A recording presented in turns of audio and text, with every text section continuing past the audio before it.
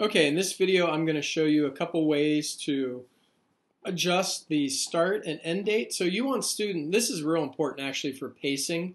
You want students to have a start date and an end date that makes sense within the scope of when they're working. You have to realize that assignments will be released and pacing and everything is based upon the negotiation of when they start and when they're supposed to end. Everything is based on that. So it's pretty important. So there's one way you can do this where if you just click student, I'll just pick a student here. All right, I go to students and I highlight that student, and then I go, or excuse me, I don't click that. I just click on the actual. Whoops. I click on the student's name.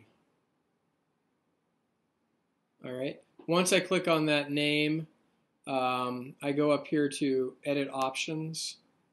So I could click. Let's say I wanted to only do this for one of his courses. I'll show you a way to do it with all courses here in a minute, but edit options. And then I can go down here and for this student change the start and the end date in case there's something different. All right, so that's how to do that for one student. And then I'm going to take it to the beginning. Let's talk about how to ensure that all your classes are set to a beginning and an end. If you have a new student come on halfway through, obviously your start date is when they start and the end date. If you set the course, it'll follow that end date already. So that's what I'm going to show you. So if you go to courses, manage courses. Now I'm in a middle school here. You can see I'm at West Branch Middle School. So I'm going to click on the top. I want to do this for all classes so they're just set kind of as default. All right. So you can see 50 of them are captured. Well, the problem is there are other pages. There are 202, but I only captured 50.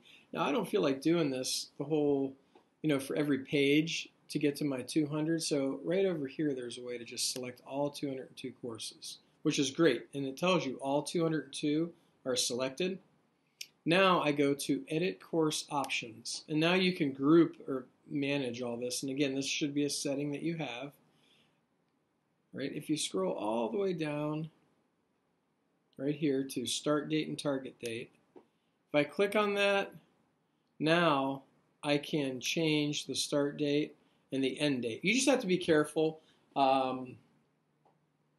It's good to do this at the beginning, but you really want to think about why you're doing this and then make small adjustments with individual students if they don't fit within inside the scope of that. So. But I would just click change start date, and then I would, obviously adjust it. Then I would do the same thing and adjust it. Okay, that's one way. There's two ways I just showed you. One is how to do the individual student, and then the other is how to do the courses and kind of get them set up. I like getting all the courses set up like that. It makes a ton of sense. But again, you really have to think about what your goal is and how that works. So, okay.